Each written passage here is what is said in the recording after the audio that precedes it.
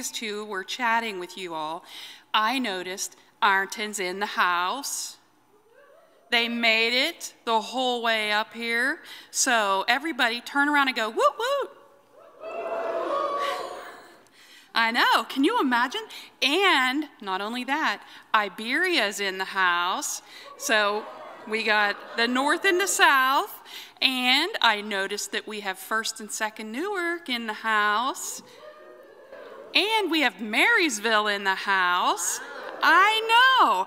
So people from the farthest reaches of our presbytery are all here in the building, and there are others online. So I'm pretty excited about that. But I want you to know that this day is one of the first things that I learned about this presbytery. When I was here last year, it was like my third weekend of being in the presbytery. And this was the most exciting event that we had all year. So, you know, I'm pretty excited to have spent some time with the planning team, and this year's workshops are going to be amazing as well. The best part is I have like a list of other workshops that we could have, but we only have so much time, and it's already hard to pick between which ones we want. So know that there will be some other opportunities for some things happening throughout the course of the year. There's a book study happening on William Yu's book, What Kind of Christianity? There will be other studies happening. There will be other events happening. So the e-news is your ticket to knowing what all's happening. If you have not yet been receiving the e-news, you can get it at a very low price of $0. All you have to do is go to the website, click on the news, and you can sign up right there to get the e-news delivered free to your email every Thursday morning at 6:30 a.m. Now, we are not requiring that you read through the e-news at 6:30 a.m. It will wait for you. It will wait for you for whatever time of day you want to read it. However, I will tell you, if you're not checking it out, you're missing a lot of things. For example, if you haven't received the e-news, you have no idea that there is a new program happening at the Synod. What, you say? I know. This program is going to help all of our presbyteries get really good preachers. Now wait, we're not sending our pastors to this training. You got what you got. But if you ever thought that you could maybe want to fill a pulpit once in a while, and maybe we could convince you, if you thought you got some training, please talk to me. I already have a very short list of people who are ready to sign up even before the program went live, but now the program is going live.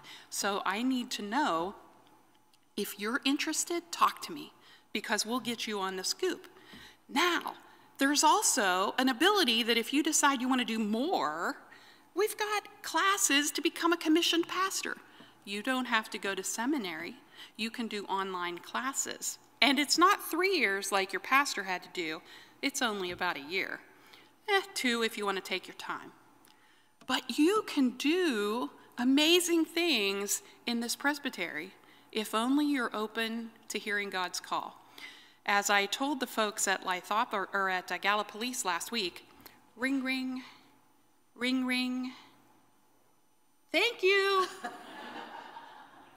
You know, we're getting way too lazy.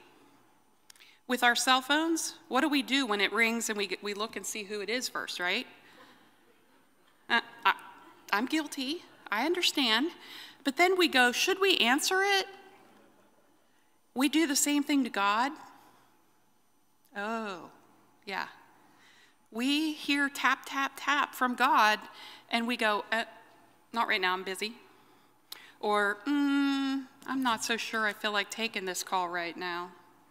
Because God might want to send me to Africa to be a missionary. Maybe, but chances are, no. God is going to want you to be a missionary right where you are. And so you don't even have to move. but you do have to do something, and first thing you need to do is answer the call. So the next time you get a ring, ring, ring, ring, thank you, I knew you could do it. I want you to answer God's call in however that is in your life. So I'm pretty excited that we have a lot of great workshops, but mostly I'm excited because we get Chip Hardwick all day. I know. So we are going to take advantage of that. Are you going to do his? Okay. So I'm going to turn it back over to Kathy because the Kathy team is pretty awesome, right, Kathys? So there are so many Kathys in this room today. It's wonderful. It means people can say, well, that's Kathy's fault, and it's not me. All right. Great. Thank you. So as we get prepared to call Chip up forward, part of our, because we have folks with us online, hi folks online, they're able to live stream it. What that also means is for folks in your church who were not able to attend, and or other folks who, when you go back and say, I was part of a great keynote, these are going to be posted online. So they're both live stream right now, but if you want to go home and let's say you didn't pick the elder workshop that will be online, that Kathy's going to be doing later, you could watch it. So we're trying all the tech today. And we do have wonderful workshop leaders here. I do want to say one more thing in regards to all of our, as Kathy mentioned, the folks from north, south, east, and west. Please take advantage of this time to chat with folks you might not normally do. You know, particularly as you leave your workshop, because we've got our keynote, then our workshop, and we'll go straight into lunch. Please take that time as you leave your workshop. Maybe you were in with some other clerk training. Maybe sit with those clerks and chat about some of those ideas. As you're leaving the creation care, maybe sit and chat with those people more than you might. So all that to say, I think we're ready. Did I stall a good amount of time? 9:31. We want to invite Chip Hardwick. Many of you know Chip, our Synod executive. We've been so fortunate to have him lead some workshops in the past, and we decided he needed more time to talk to more people.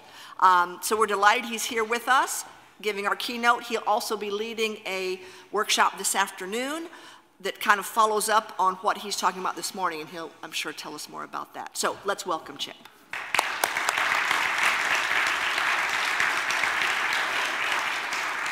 Good morning. I didn't get a chance to test my mic. It sounds like it's good. Is it good out there? All right, I'm seeing some thumbs up from the very back. That's great. I am really glad to be here. I think it's the fourth time that I've done something with Pi. I have done something with Pi a lot of times, but this is the fourth time that I have participated in leading something at this Pi, and I'm really glad to be here. Our other presbyteries don't have anything like this. You know, we have 11 presbyteries, and none of them have a big event like this, particularly when so many people are here in person and then also so many people online. So I'm really grateful to be a part of it. And it's so fun for me to see Kathy in action. You know, Kathy I'm not sure that I've gotten to see you speak in public before, and you're awesome. You're awesome at so many things, but you're also awesome at speaking in public. So I'm really glad to have Kathy as a colleague. She's very supportive of me, and I try to be supportive of her, and I'm really grateful. I'm also glad to see Emily. Where's Emily, my longtime friend from seminary? And I'm especially glad to see Susan and Kathy, who were students in a polity class that I taught. And I'm really glad they brought such great insight to that class, and I'm really glad to see you all in person. So thank you so much. They're also extremely familiar with my slide format. So I'm really glad to be here. Thank you again for having me. And I want to do a little bit of homework right from the beginning. Let's see if this is going to work for me. Brian, this doesn't seem to be moving forward. Let's see. Oh, here we go. Before I give you a little bit of homework, this is our synod. It's the 11 presbyteries. It's pretty much Ohio and Michigan. I wonder if anybody could guess how many Presbyterian churches we have in Ohio and Michigan? 300, more than 300. It's a good guess, though. 11,000, less than 11,000. What was the number over here? 620, it's about 650. About 650. And then how many Presbyterian members do you think are in those 650 churches total, approximately? 1 million. That would be great. It's less than 1 million. 11,000, it's more than 11,000. It's about 85,000. We have about 85,000 members in our synod, and our, if you can go ahead. Brian, should I just leave this alone? Yeah. Oh, by the way, I was telling Brian earlier, you know how tech people only get noticed when things go wrong? So let's give Brian a round of applause from the start. He was here early and helping me get into shape, and had to reformat all of my slides. So Brian, thank you so much. Our motto is in our synod, we'll try anything to equip leaders who tend to God's emerging creative future. And I hope that today will be a small step in that direction. And I do want to tell you about a couple of new ministries. If you can go to the next slide, Brian, and just skip to the, yeah, thank you. So this is the initiative that Kathy mentioned, Cultivating the Gift of Preaching. We got a $1.25 million grant from the Lilly Foundation. It came in a plain envelope, in a regular envelope with a regular check for $1.25 million that I took to my regular bank and shocked all of the people there. So we're grateful for the generosity of the Lilly Foundation. And as Kathy said, it's a program to help congregational leaders learn how to preach. It's an 18-month cohort program, and there'll be 4 cycles, 4 18-month cycles. So if you're not able to do it this year, maybe you're able to do it next year or the year after or the year after. And we hope that over the course of those 4 cycles, we'll have about 140 new preachers trained in our synod to be able to preach effectively in their churches. So I hope you'll think about it if you have ever had an inkling or if you've had the opportunity to preach and think you'd like some more training, this would be a great program for you. The other new ministry that we have, we've just hired Tim Pollock to be a commissioned ruling elder / commissioned pastor coordinator. So he's going to work with presbyteries to develop the ministries that they have, and so presbyteries can learn from each other. And we're excited that you all are already emphasizing this ministry too, and Tim will be a good help for you. Now I think I've got some homework for you. Yeah, so I want you to write down, well, I'll give you 90 seconds to write down your definition of church. Just write down what your definition of church is. You're not going to have to share it with anybody. You don't have to turn it in or anything. It's just for, I'm going to have a question about it a little bit later in the presentation, but just write down, I'm going to give you 90 seconds, write down how you would define church.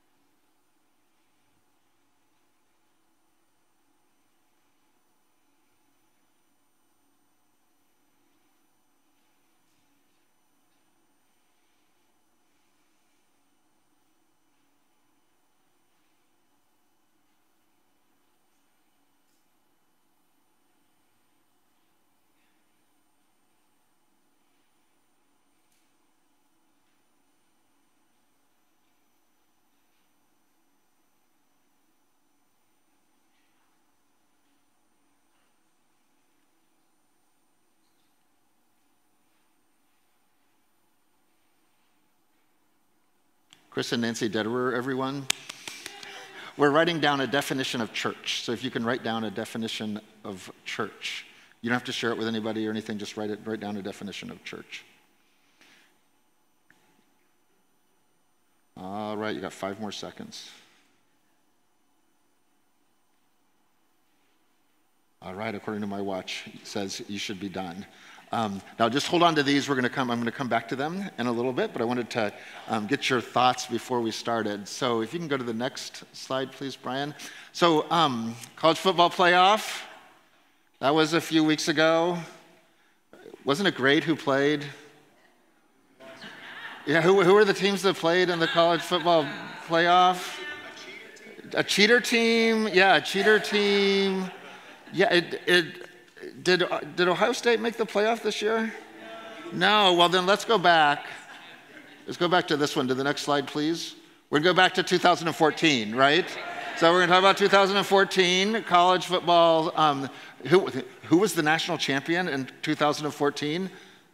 Buckeyes, right? It's right on the screen. So that was a really exciting game. Does anybody remember anything about that game?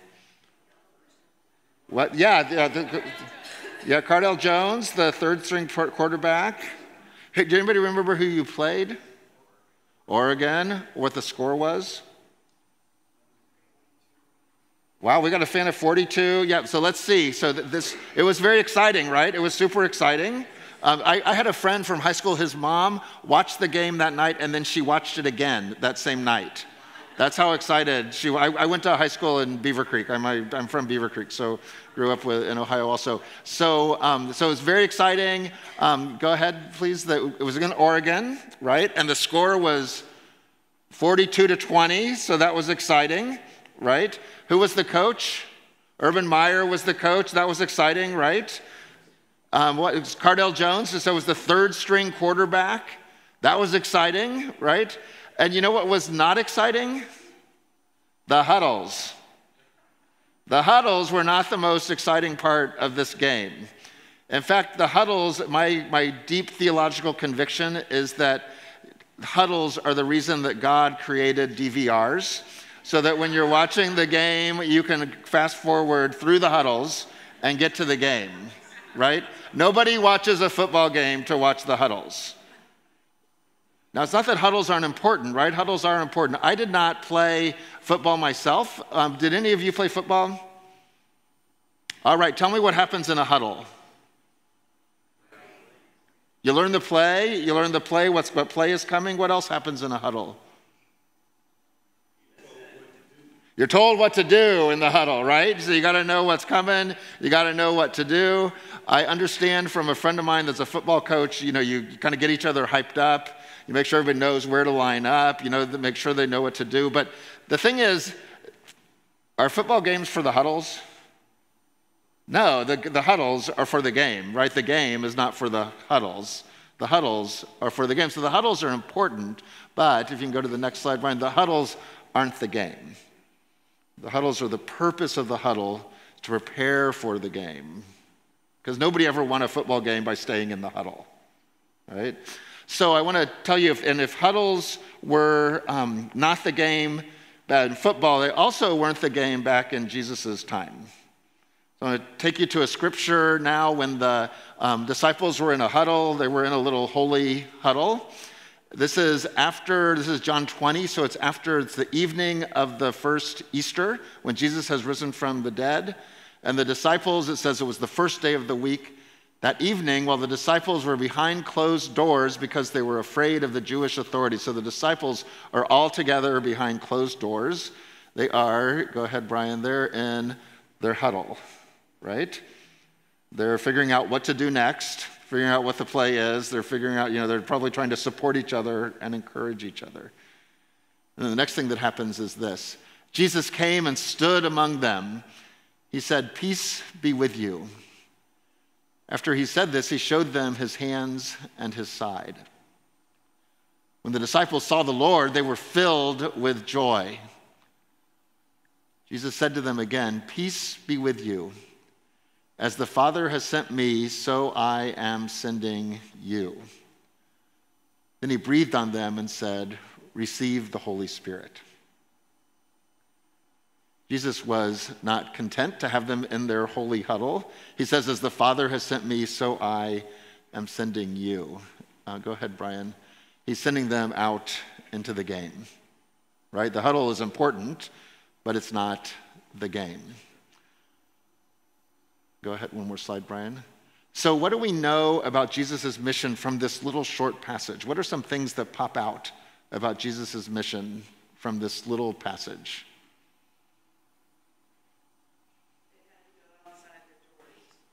Well, what's about Jesus' mission? Yeah, Jesus. We're going to get to the church's mission in a second, but what's Jesus' mission? What do we learn about Jesus' mission from this? Excuse me? To train disciples, right? Because he's talking to the disciples and equipping them to do something, right? What does he say to them twice? Peace be with you, right? And then what does he do?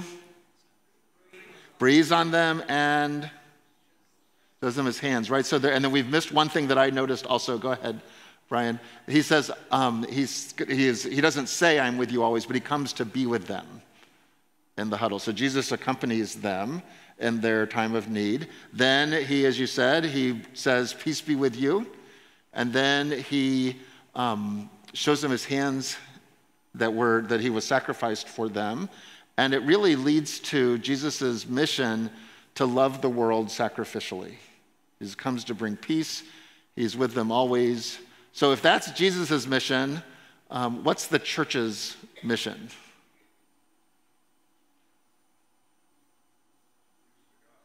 Preach the gospel, right? That's part of the church's mission.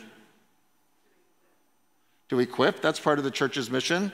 I'm going a little simpler because Jesus says, as the Father has sent me on this mission, so I am sending you on this mission. It's the same mission.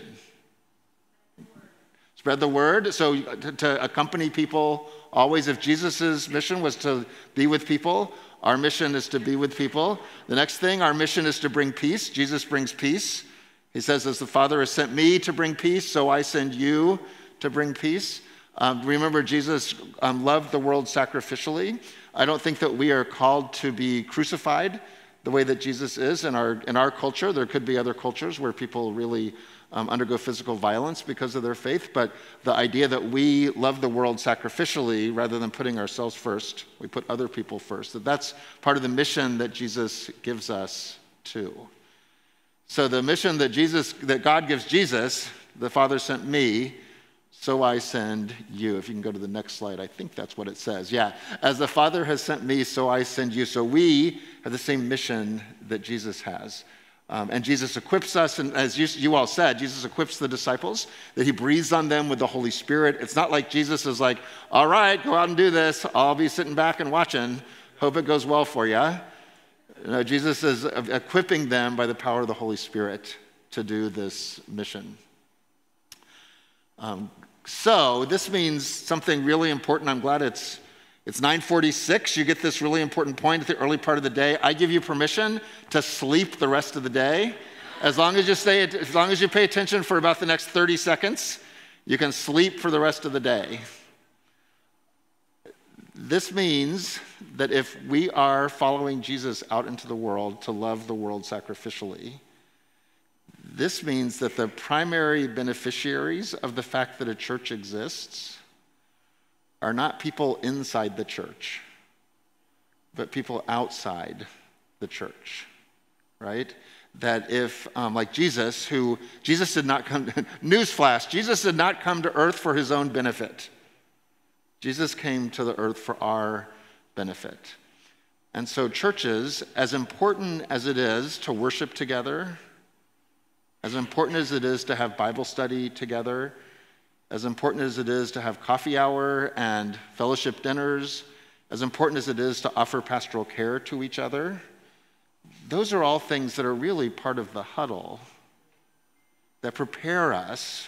We heard what's the point of the huddle? To prepare for the game, right? So those are all things, they're important. It's not that all those things aren't important. All of those things are very important, but they're not the game. And if we focus only on those things, we turn out to be the primary beneficiaries of the fact that the church exists, rather than the people outside of the church being the primary beneficiaries of the fact that the church exists. You probably have heard the question, some people ask it, I often have thought about it, that if your church disappeared, would there be people in the community that were not your friends, but people in the community that would care that your church went away? Right? So imagine it's Christmas Eve, everybody's there, and there's an earthquake that swallows up your whole church.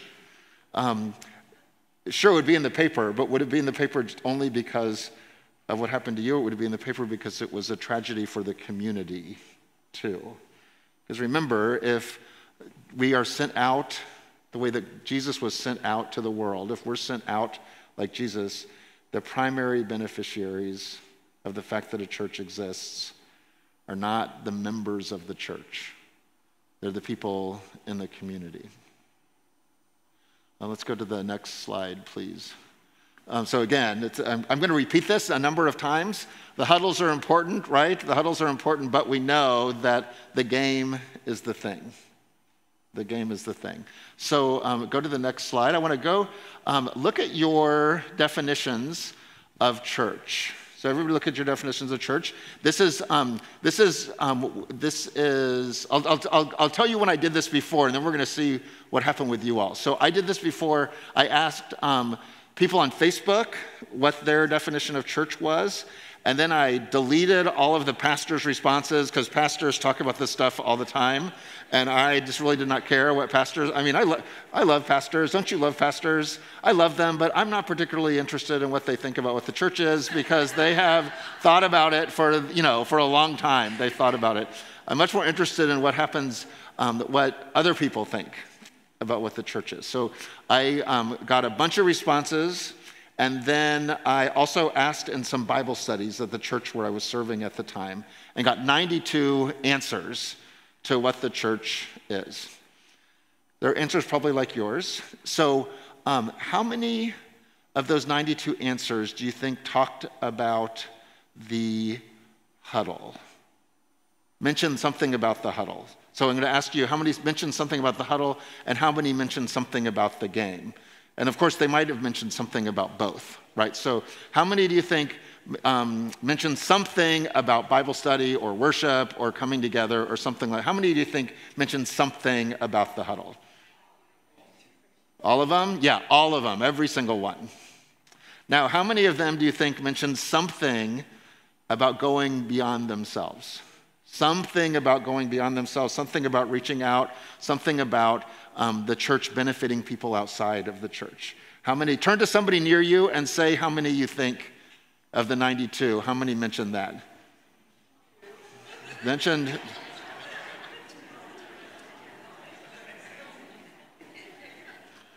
All right, somebody in the back there, give me a guess.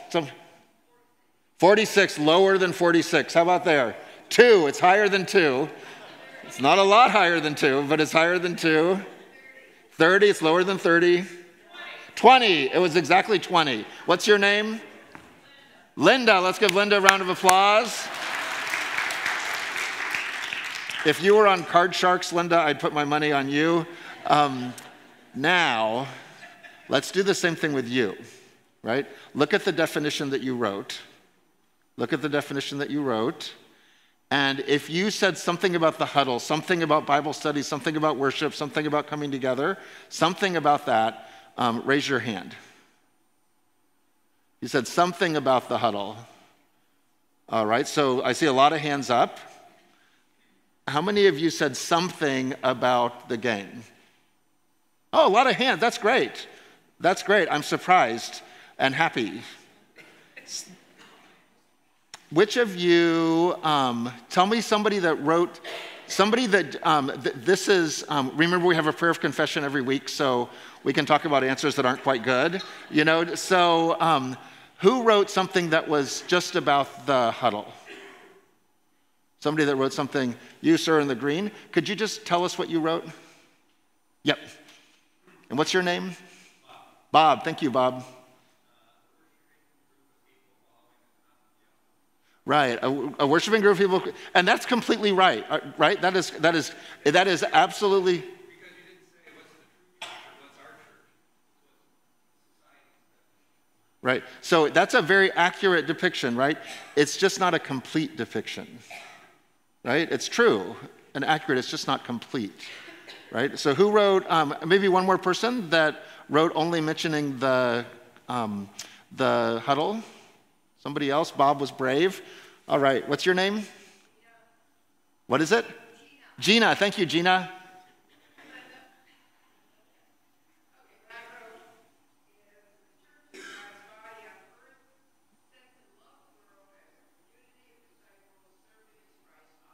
So that is the game, right? That's the game. Did anybody else, before we, well, let's give Gina a round of applause. Also, and Bob.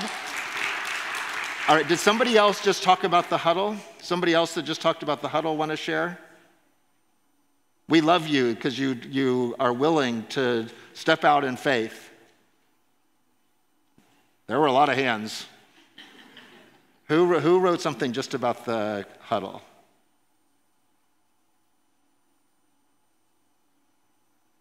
Yes, please. Coming in from the back, we love it.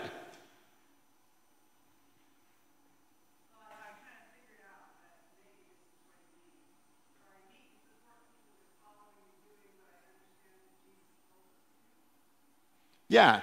That has a little bit of game in it also, right? Because what Jesus told us to do was to go out to the world, right? Thank you. Now, how about another person? What's your name?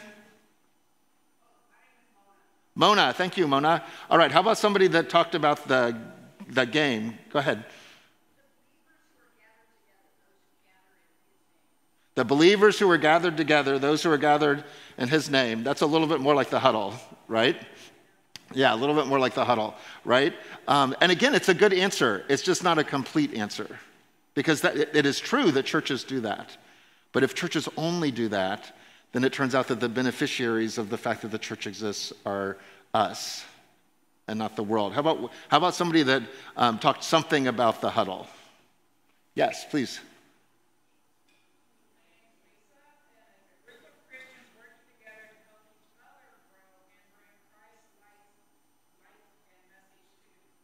Perfect, right? So she mentioned both the huddle and the game. I love it. Thank you. What's your name, Lisa?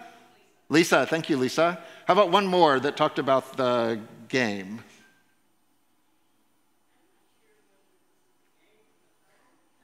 Let's hear it.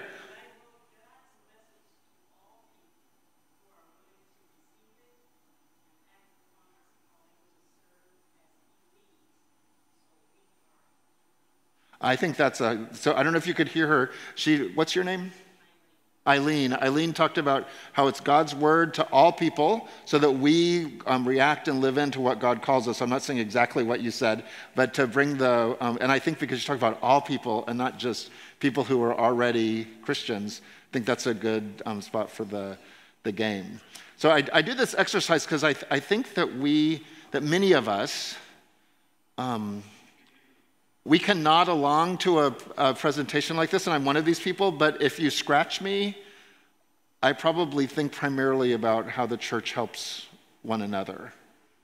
So it's a helpful exercise to do this. I was reminded I went to a confirmation class in Cleveland, and at the end of the class, it was super fun. The kids were really, there were like 5 or 6 kids, and they had a lot of questions and everything. And then at the end, they did like one of the prayers, when you squeeze the hand of the person next to you, and if you don't want to pray, it just goes along.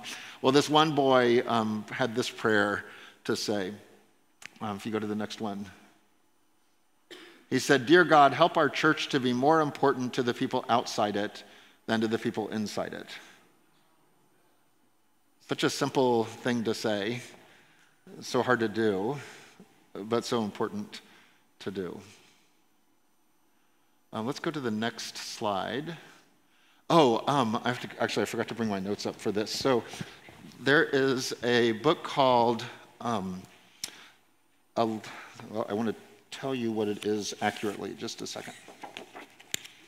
A New Day in the City, Urban Church Revival, and it's by Donna Claycomb Sokol and L. Roger Owens. I just led a book group on this in Ashland, Ohio. It was an excellent conversation, and the church was not particularly urban, but the whole purpose of the book is to talk about getting outside of ourselves. And these are churches that were the two authors had served were serving churches that used to be a lot bigger than they were now. Anybody else part of a church that used to be a lot bigger than it is now? I mean, I don't know where we would find a church like that. And so they talk about how God worked with them in their congregations to try to serve the community and connect with the community better. So in this book, they talk about the lifeboat station. It's a parable by Theodore Weddell. And you might have heard this idea, but I think it's very well written, so I'm just going to read the whole thing. It's a parable of a small life-saving station on the coast of a sea where numerous shipwrecks occurred. Many devoted members kept watch of the sea, using their one boat to go out and save sailors who became stranded in the dangerous waters. The small station soon became famous for saving lives, and its reputation attracted many people who wanted to be part of their work. New personalities arrived at the station and concluded that the interior of the building was not up to snuff. They transformed the station with new furniture and a fresh coat of paint, believing they needed a more beautiful space in which to gather and attract more members. Soon, the saving station's crew members became more adept at relaxing and enjoying fellowship inside the walls of the beautiful building on the edge of the sea than they were at going out to sea to save people from drowning. They nearly forgot the entire purpose of their existence. When a large ship was wrecked off the coast, boatloads of people were brought to the station, but the property committee determined that the diverse group of individuals was too dirty to come inside, so showers were constructed outside. We love building committees, though. I feel like this gives building committees a little bit of a hard time. Some crew members loved the saving station as a place to have fun and meet new people, while other crew members clung to their mission of saving lives at sea. When the two sides became bitterly divided, a meeting was called to determine whether they would seek out, save, and welcome anyone who needed their help, or provide a clubhouse atmosphere where people could gather for fun. Those members who insisted that the reason they existed was to save lives always found themselves on the losing end of the vote. Still determined to make a difference, they would go off and start a new saving station, only to find that the same division would reoccur after time. While many shipwrecks continue to happen on this coast today, most of the people lost at sea drown, even with a lifeboat station on every block of the shore. Then the authors write after that, they say, "We've thought a lot about this parable over the years. Does the faith community you know best focus on providing beautiful space in which people can come in and rest for a while, perhaps an hour or two each week? Or does your faith community focus on making sure drowning people are rescued both spiritually and physically?" What is most striking about this parable is the way it helps the church to think about its one focus, its one mission, to participate in the wide, merciful mission of God. I think sometimes with our buildings, I think that we need to ask the question, is our building an asset to the community, or is it a clubhouse for our members?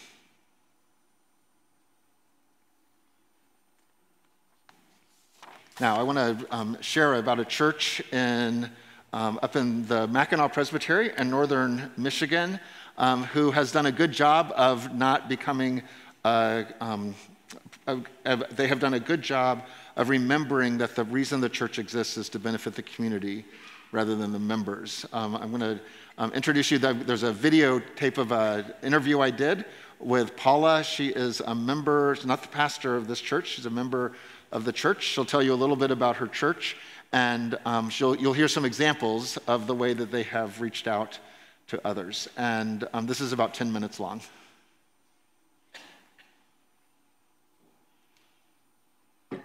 Hi, I'm here with Paula Larson. Hi, Paula. We're so glad you're here to tell us about some ways that your church has been reaching out to your community. First of all, what community are you in? What city is your church in? Hey, Chip, we are located in Boyne City, Michigan. We're about 45 minutes south of the Mackinac Bridge. And if you know Boyne, USA, it's a very outdoorsy place. We have downhill skiing and a lot of summer activities. We've got about 41 members. It's a snowbird community. And what does that mean? That people leave for the winter. So our membership really declines, and the people that attend the services go down to less than 20 in the winter time. I'm a CRE, I'm a volunteer, and then we have one part-time staff person that just volunteers, and then he also does like 2 services. And then one Sunday, we do our community Sunday, and that's what we're here to talk about today. Is what are we doing? Yeah, your community Sundays have been very impressive to me. And I wonder, before you tell us about some of the specific things you've done, could you tell me why you decided to really emphasize reaching out to your community? Sure. Two of our session members, myself and another individual, we read externally focused churches. We were in a book study, and it was done within our presbytery. Our church actually took the book and rolled with it. And then also, you and Pastor Andrew who is now I think he's at Louisville Seminary, correct?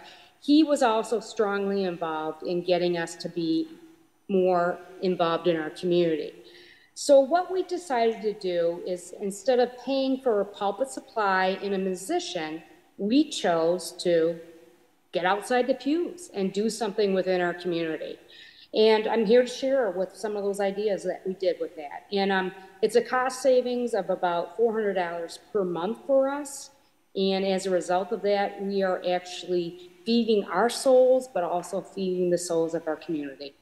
Yeah, really, you're putting your worship into action Yes. outside of the walls of your church once a month. So what are some of the things that you have done on those community Sundays, or other ways you've reached out into the... Yeah, sure. I'd love to share some of those things. So, like, let's say this winter time. So what we do is on the third Sunday is that, of course, we do prayers and we do sing one hymn. But then we gather around in like 3 different tables, and then we do an assembly line. And in our assembly line, what we do is we do care packages, little baggies. Maybe it's a box of raisins, a packet of hot chocolate, some candy. But then it's also a very nice thank you card, a prayer card, and then an inspirational message. An example would be as these baggies are given to our road commission. This would be the gentlemen and the ladies that are out plowing the roads. We want them to know that we as a church family care about what they're doing. We also give the baggies to specifically the EMS, the police department, the teachers. So each month we focus on a group of individuals that we think need a little bit of an uplift and a little bit of love. And it gives our church members the opportunity to get to talk to one another and assemble things.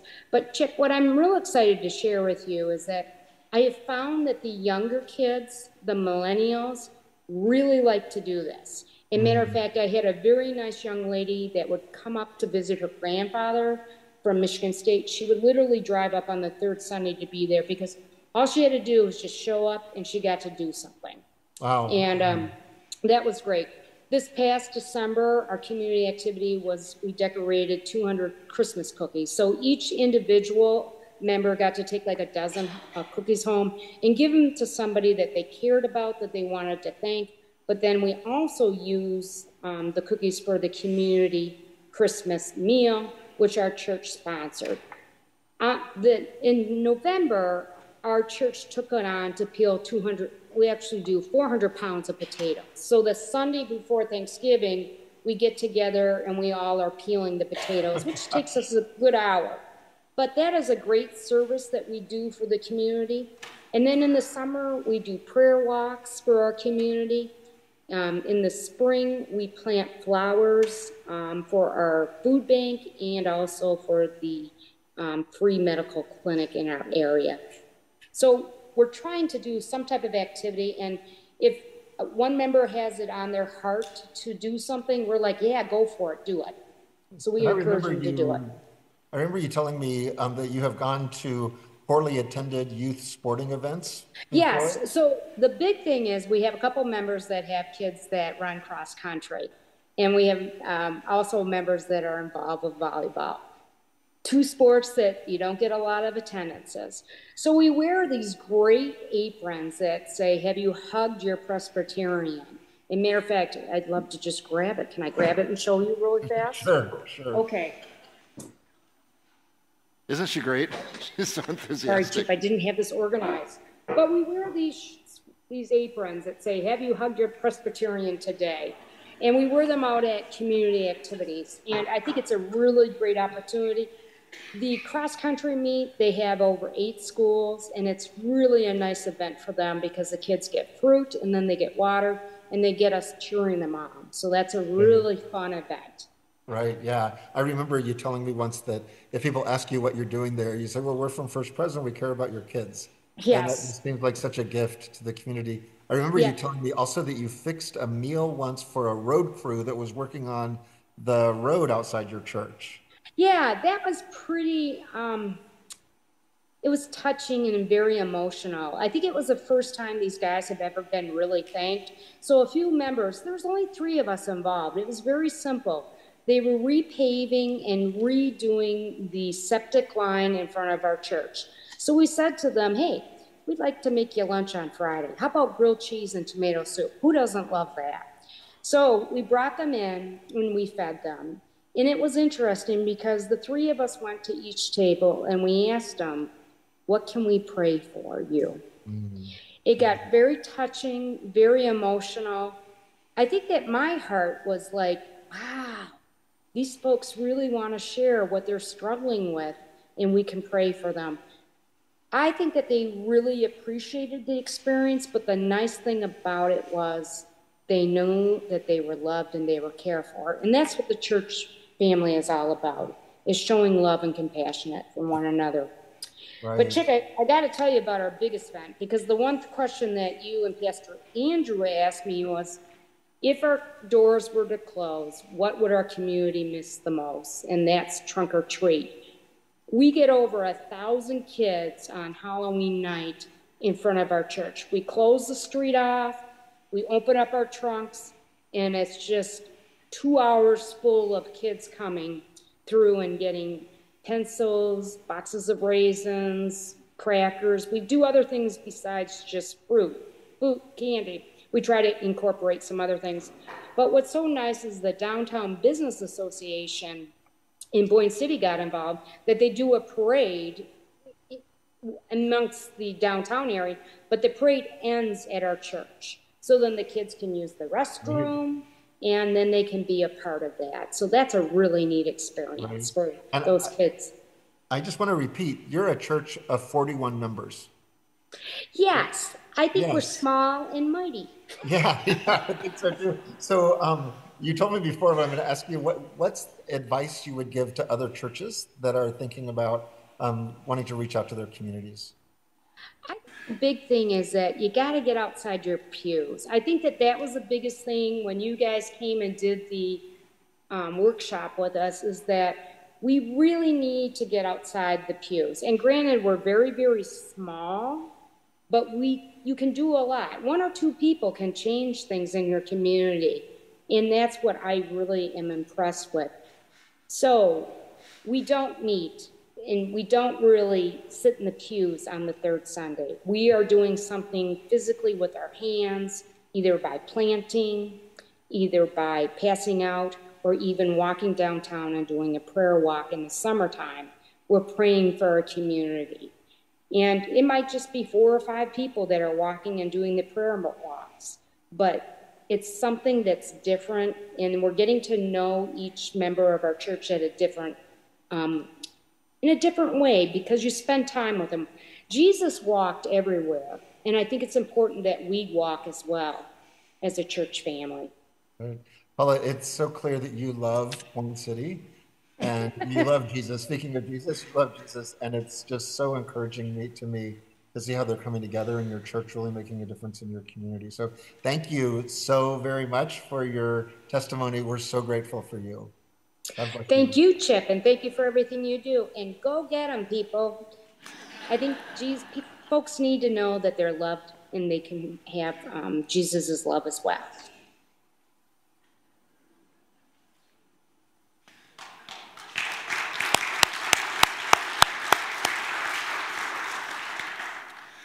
So just one more time, if you can go to the next slide.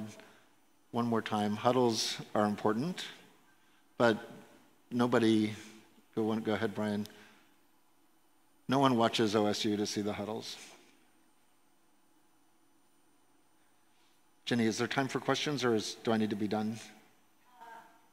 5 minutes? Okay, let's do questions. First, let's give Paula another round. Isn't she inspiring? I mean, this is a church of 41 people doing all of these different things. It makes me inspired to think about the possibilities that all of our churches can do.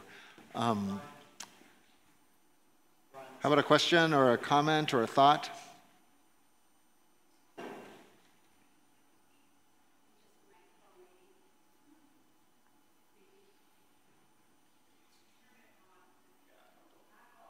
It'll work better if it's turned on.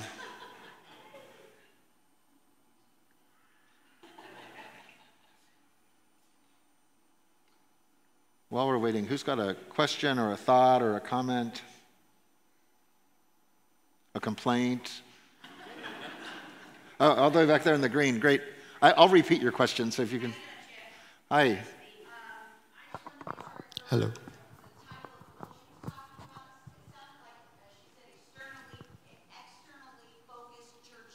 The yes, title? Yes, I think that's right. So the title of the book that Paula mentioned was Externally Focused Churches. Yes. And the one that I mentioned was called A New Day in the City. That's the one that I mentioned also. Thank you.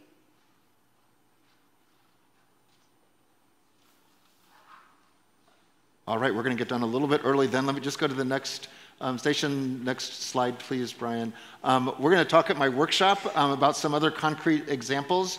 I'm excited that Nancy Detterer, my longtime friend from college, is going to talk about a really great story from the church she was serving in Chicagoland about community dinners.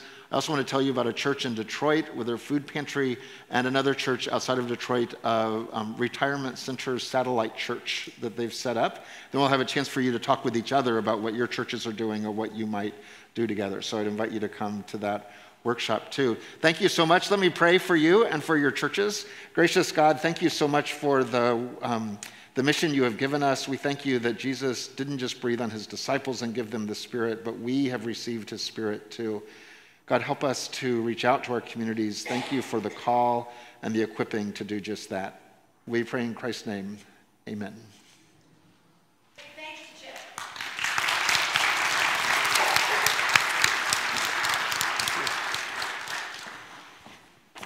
All right, so now you will be heading to your workshops. If you have your little half piece of paper, you have it. If you don't, if you're elder training, raise hands for elder training.